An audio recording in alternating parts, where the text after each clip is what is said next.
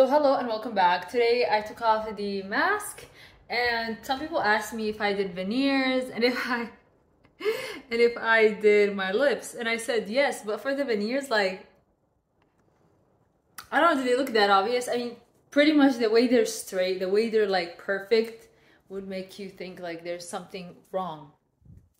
Okay, in order to improve, um just I was perfect with how I reacted with the when they asked me about the veneers, but when I'm explaining something or when I'm saying something, make sure that you're not like going all like, speak slow so you can finish up your words. Speak slow so you can finish up whatever you were saying and without like stuttering and falling into my words.